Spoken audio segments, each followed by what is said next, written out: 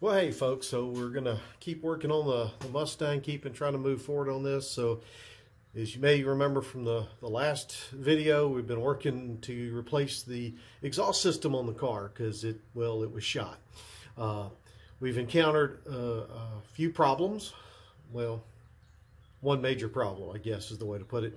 We got some bolts that broke off in the head while we were trying to get the exhaust manifold off. So I've been trying to work to get those out with not a lot of success. We have, pardon me as I'm heading in the sun here, but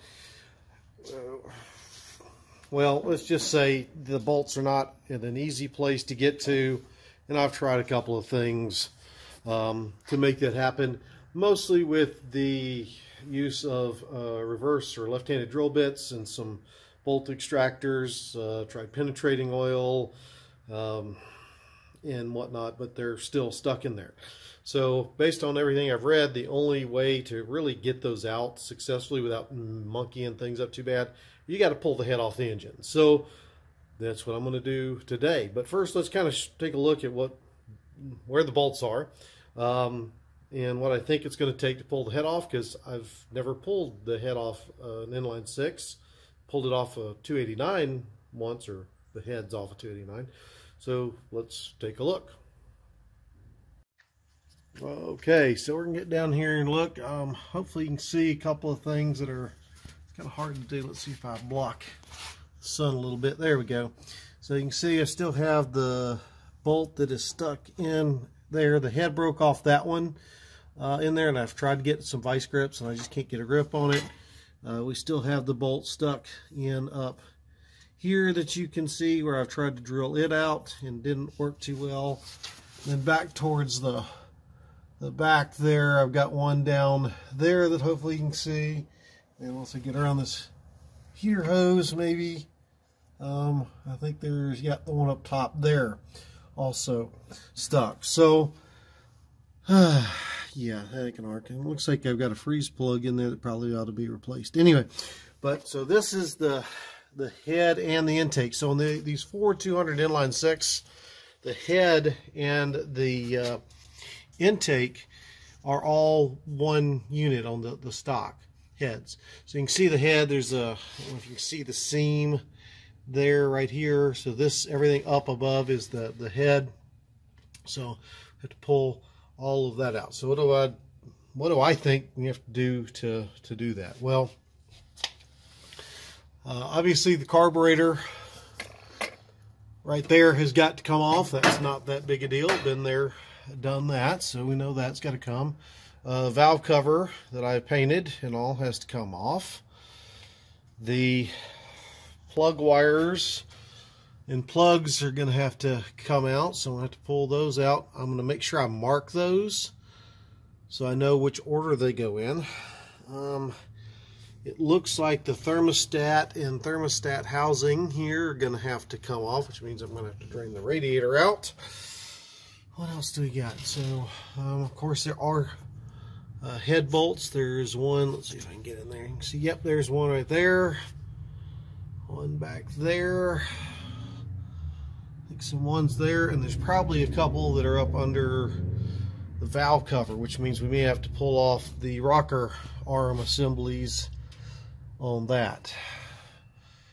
So, a lot of stuff's got to happen. Of course, if I pull the radiator out, if I drain it, I can pull it out, which I wanted to do anyway because I've got a replacement in there. I couldn't fit it with the fan on here, so I'm going to try to see if it'll fit now. I can also pull the fan, some of these pulleys off, clean them up and get them painted. I also have a new belt to go on there for that. Of course, I already got the alternator off, but I might be able to pull that alternator bracket off there too and get it cleaned up. So anyway, a lot of good stuff to go on. So what I'm going to do is go ahead and start disassembling.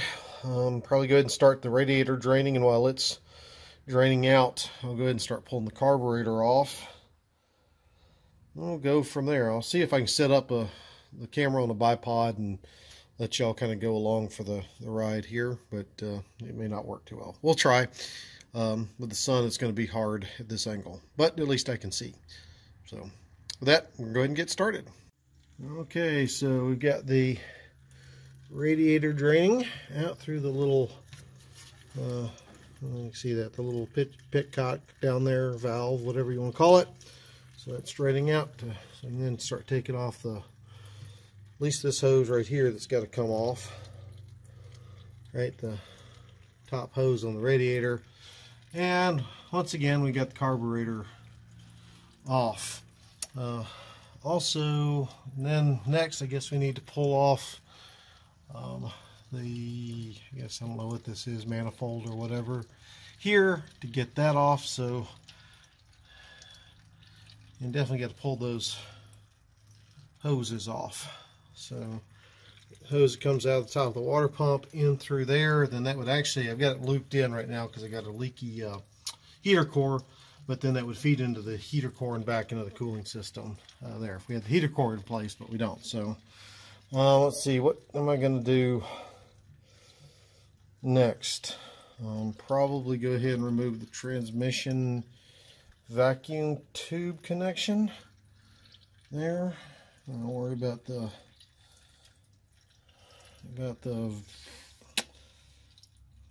spark plugs last. Yep. Anyway, so progress is being made. So progress continues. So we've got a bunch of the hoses off now. So you can see I got the heater hoses off. There, got the main hose off from the radiator. Radiator seems to be mostly drained. Mostly, because I'm sure. Yep. Well, it's weird it's coming out the top.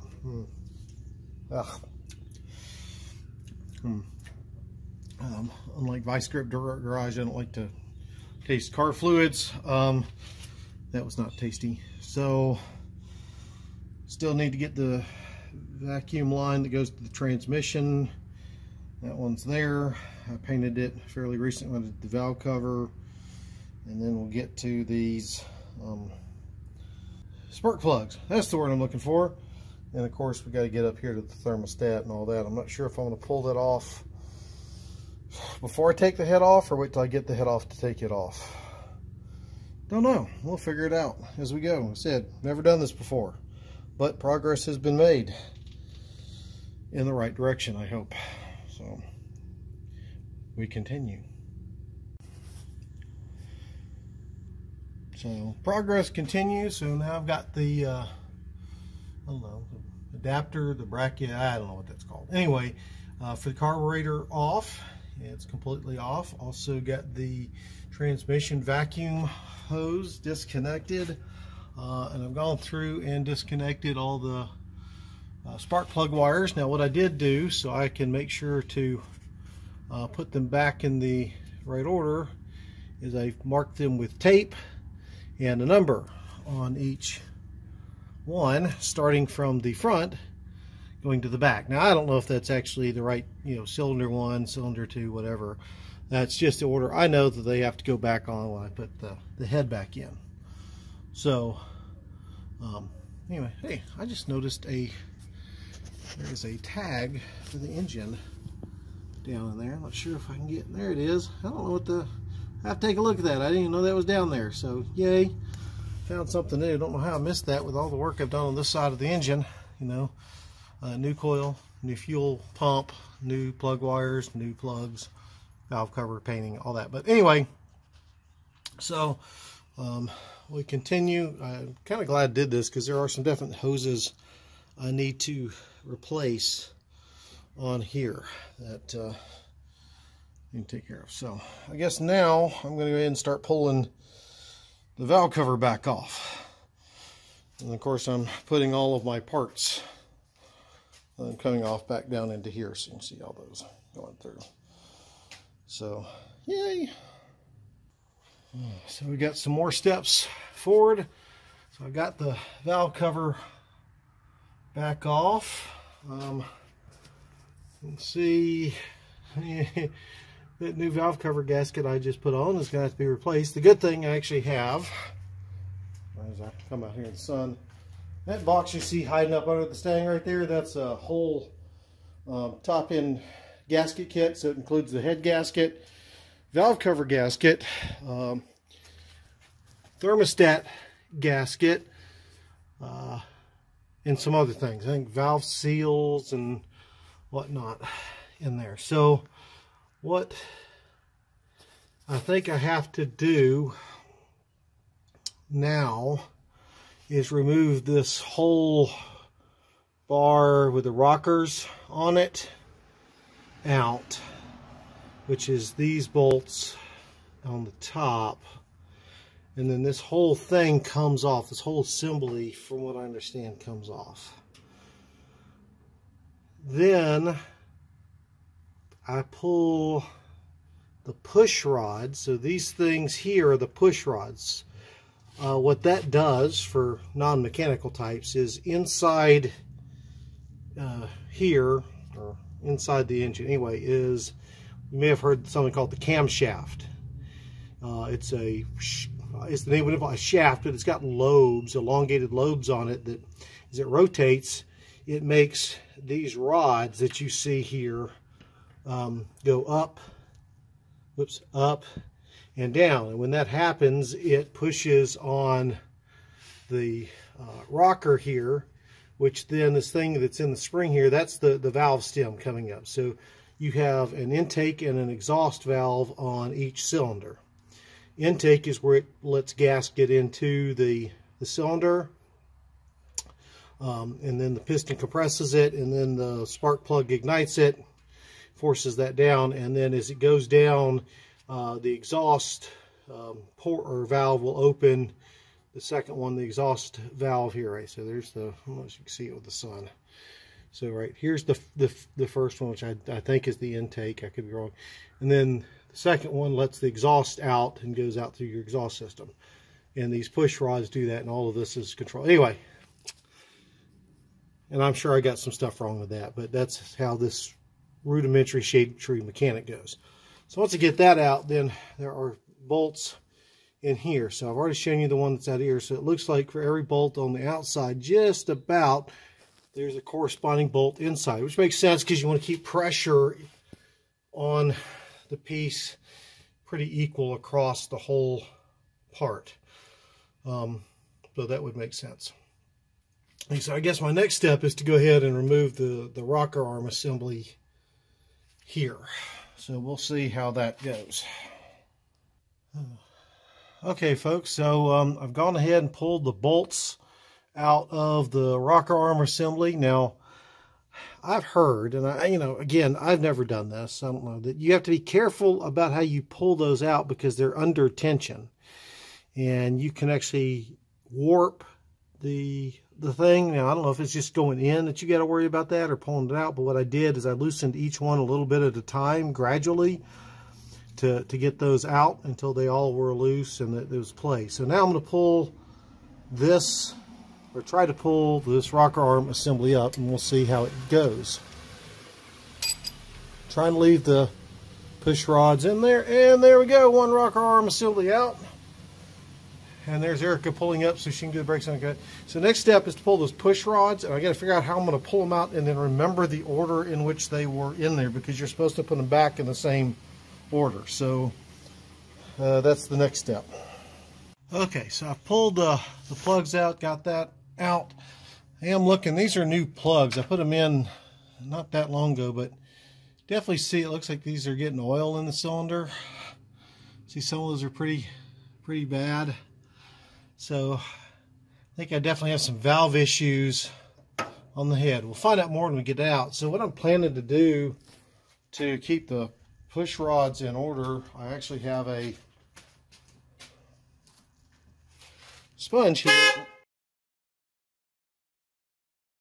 Okay, sorry about that. I bumped the keys to my wife's Mustang in my pocket and set off the little arm. Anyway, the plan, as I said, is to pull those out and put them into the sponge. I think the sponge will hold them in place. Of course, I'll put it in a bag or whatever to hold them, but that's the goal, to keep them in order. I don't know of any other better way. So anyway, once I get those out, then it'll be time to start removing the bolts. Okay folks, the moment of truth is upon us. I've got all the bolts out. Got the thermostat housing off, so there should be nothing else holding this head in place. And I've already rocked it some, so it looks like it actually came loose pretty good. I'm just going to get Erica over here once she's done. She's actually over there hiding behind her car working on her brakes for her car. I guess we're a mechanic family somehow. I don't know how that happened, but not really mechanics, because she actually works in a medical office and I work doing GIS stuff. So anyway, now we're going to pull the head off. I'm going to try to get my little tripod set up so you can see us do this. This might be fun. So if you can lift on the front, I'll get on the back. Okay. And we'll try to manhandle it towards the other Mustang. I'm gonna have to wiggle it around that way. Don't bend it too much. That's the front. That was out of the way. It is? Should be. And then we can there we go. Yeah. Alright, your stuff's nasty. Well, it's a freaking ancient car. What do you want? Trust me, it's cleaner than it was when I first started working on it last year. And it sat Alright. 22 years. Now, okay, you gotta slide it. I gotta get a better grip on it, Trip. I got it. Alright. Okay, let me set it down for a second there. Alright, where are we putting it? Let me hold it, get a towel or something and lay it down there. Towel? Where? There's one back there. Like an actual towel? Yeah, because I don't think we have a box to lay it on. Sorry, Alexis, your beach towel has been donated to the cars.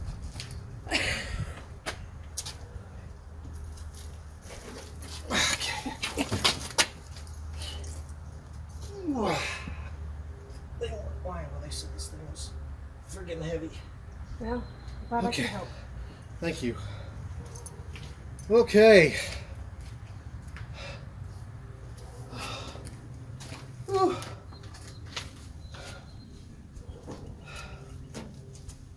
I can come over here and grab the camera. So, the head is officially off the car.